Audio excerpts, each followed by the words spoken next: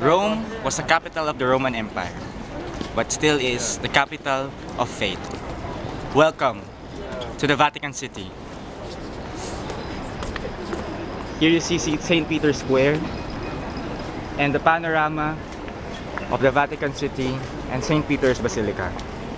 It's a wonderful place and it really gives a sense of religious revival in a sense, and really is great. A lot of tourists, a lot of people coming here, but most of all I think the most important is the feeling that is felt by a believer like me here in the Vatican, and it really feels great. And we're about to enter the church, and I hope there is more to this basilica than just a tourist spot.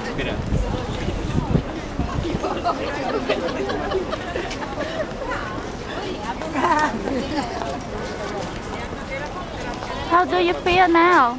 It's great. I mean, we haven't entered yet, but it really is outstanding that you are in the capital of the Catholicism, your faith. You can feel that this is there's something more than just good architecture and good art. It still is you can feel the spiritual thing, spiritual power here in this basilica.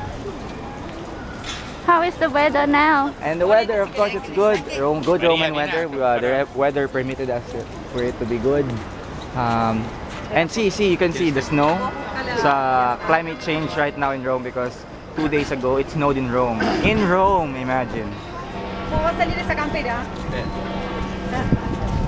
Then you can see my friends here.